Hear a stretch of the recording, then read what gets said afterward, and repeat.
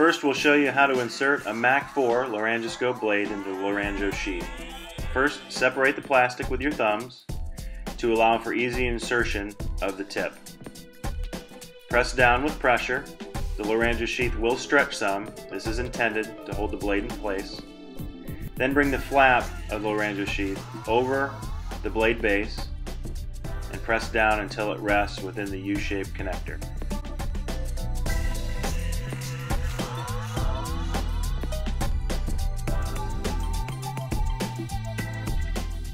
Next, we will demonstrate how to insert a Miller 4 laryngoscope blade into the Laryngo-Sheath. Separate the plastic with your fingers, insert the tip of the blade, and push downward. But be careful the tip of the blade does not press through the bottom of the Laryngo-Sheath. Pull the flap over the top and secure to the blade base. The circles will not line up, and this is okay for this blade.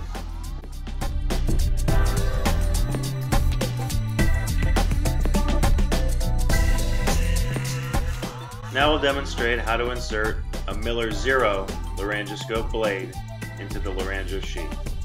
Separate the plastic, insert the blade tip, and press down until it rests in the first blue circle.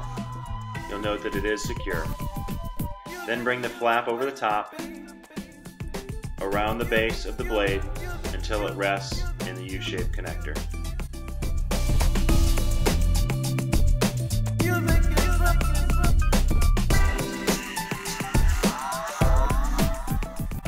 Connect your handle to the laryngoscope blade with the sheath still in place.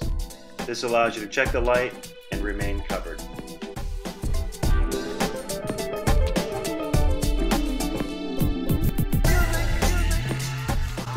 To store your blade, simply remove the handle and keep the Laryngo-Sheath in place.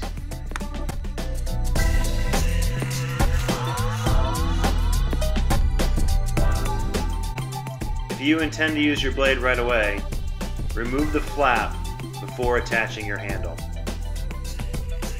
This will allow for quick and easy removal of the Laryngo-Sheath.